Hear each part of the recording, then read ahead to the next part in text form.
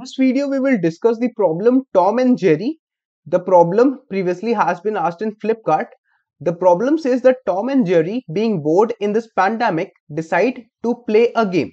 So, given an integer n on each player's turn, that player makes a move by subtracting n from one of its divisor such that that particular divisor is lesser than n, and then a new number is formed, and from that new number again the same process is repeated, and the player who cannot make the move will lose the game. So let us try and understand this problem clearly. So let's suppose we have n, and n is given as 6. So for 6, what are the divisors of 6? We have several divisors for 6, that is 1, 2, 3 and 6. Now what we are said is, like, from this given number 6, we can try to subtract it from its divisors. So can we subtract it from 1 or 2 or 3 or 6? No, we cannot do all this.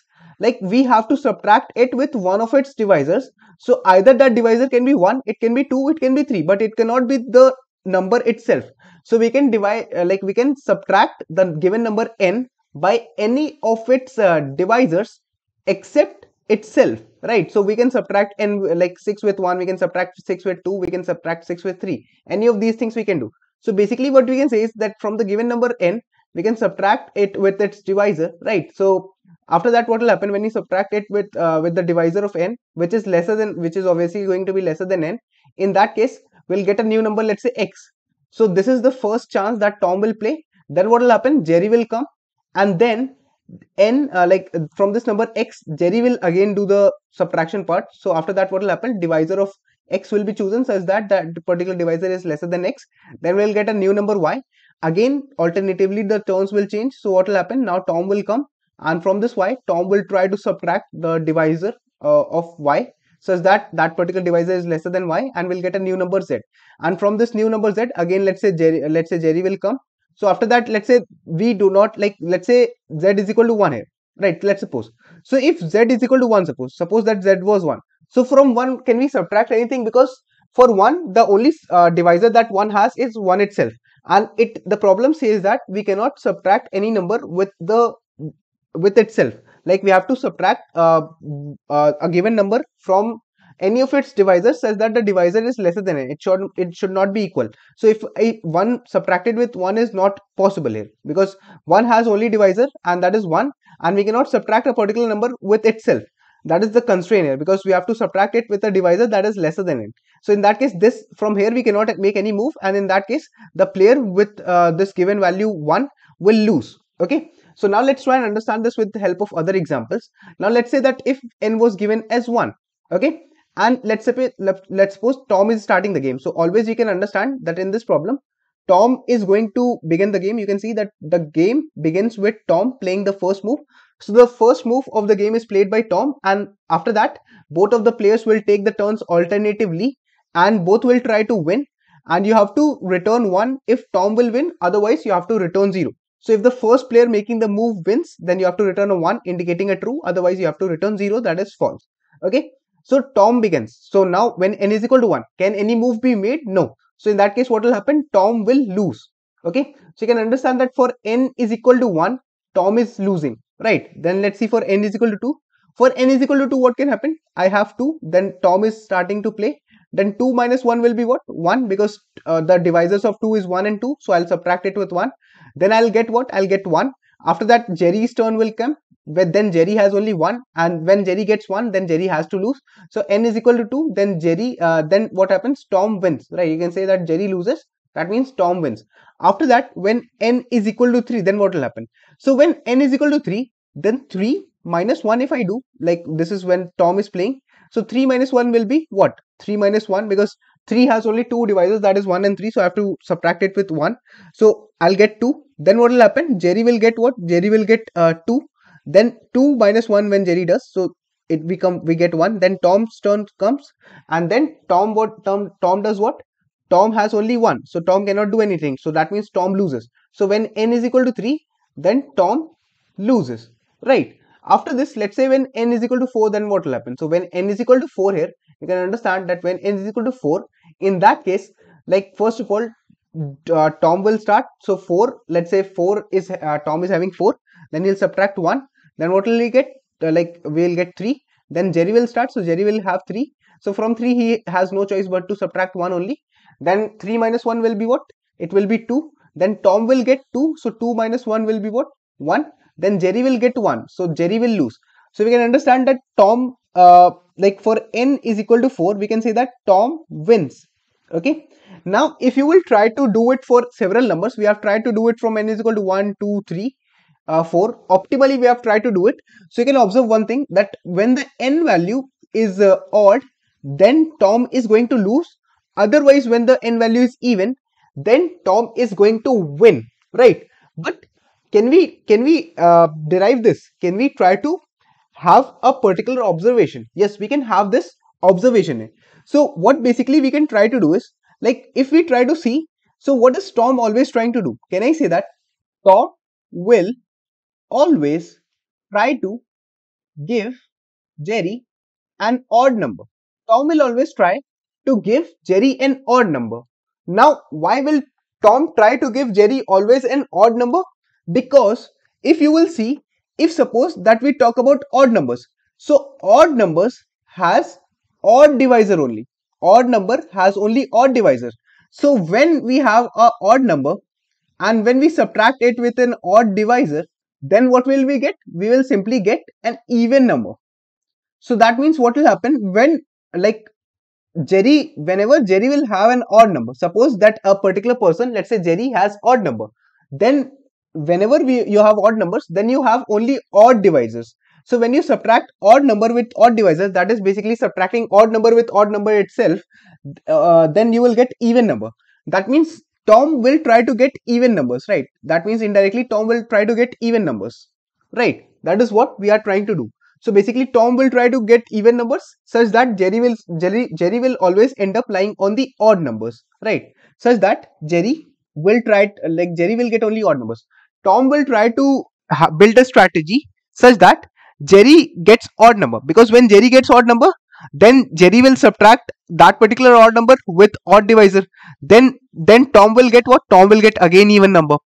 After that, when Tom gets even number, then even number has a speciality that even number has even as well as odd divisors. So Tom will try to do what? Since Tom wants Jerry to have an odd number, like even number always has odd as well as even divisors, right? So when Tom gets this even number, then Tom will try to do what? Tom will try to subtract that particular even number with an odd divisor. So when Tom will try to subtract that even number with odd divisor, then Jerry will get what? Jerry will again get odd number only, right? And then again Jerry will have to return Tom an even number.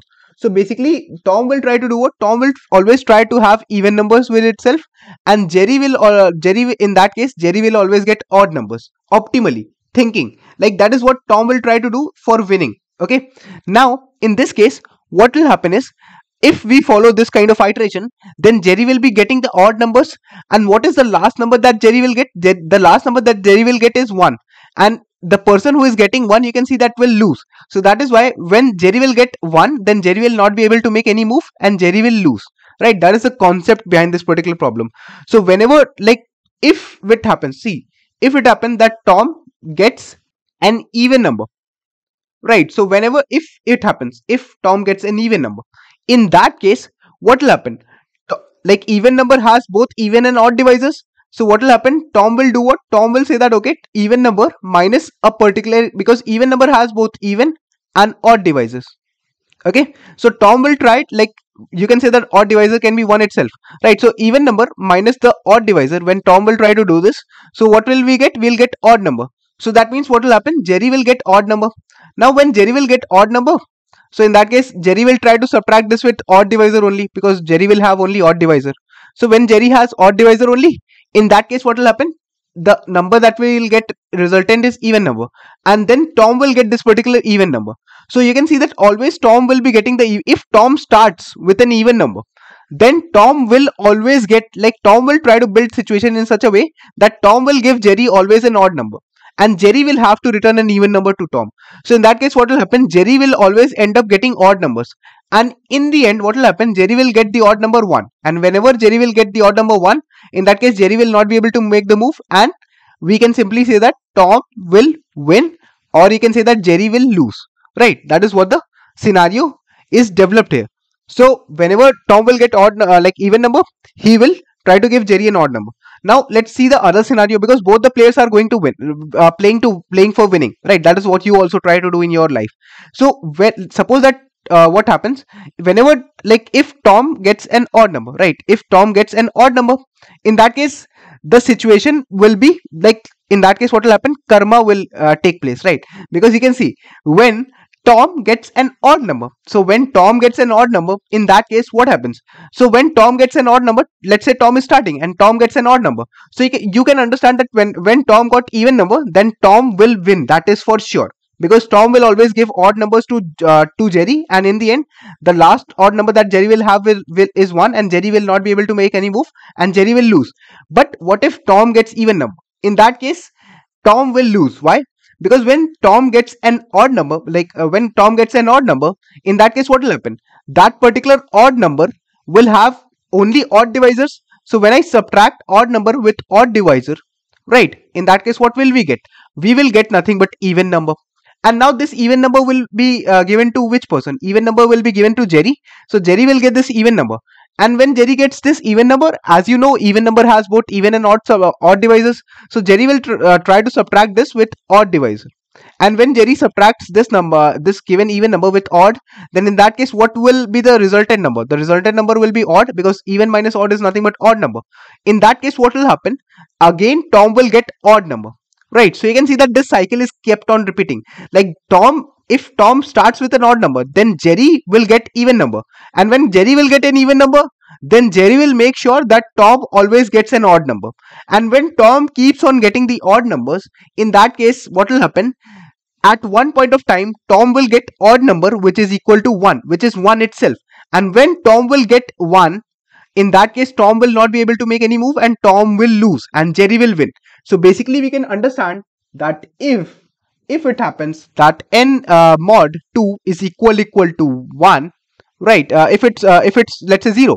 So if it is 0, so if it is even, if n is even, then we can say that Tom wins, right? Else we can say that Tom will lose. That is the scenario here. If Tom starts with an even number, then as I have already simulated that Tom is going to win, otherwise Tom is going to lose. So in that case we'll return 1 if he wins, otherwise we'll return 0, that okay, Tom does not win. So that is what we should do. That is an order of 1 operation. So we can simply say that if n modulo 2, if it's equal to 0, so in that case we can simply say that Tom will win and we can simply return a 1. Else if the number is not even, if it is odd, in that case we can return 0, indicating that the player that will be winning will be Jerry. So Tom will lose. So let's try and compile this code as well to see if it works or not. You can see it works on the samples. Let's try and submit it. So you can see that our solution gets accepted. Now talking about the time complexity. So since we are just using if condition to check and we are not using any extra loop or anything, so the time complexity is order of 1. The space complexity is order of 1 as well, because we are not using any extra space as well. So if you understood this particular problem, make sure to hit the like button, comment down understood as well after you have watched this video, and make sure to subscribe the channel. Thank you.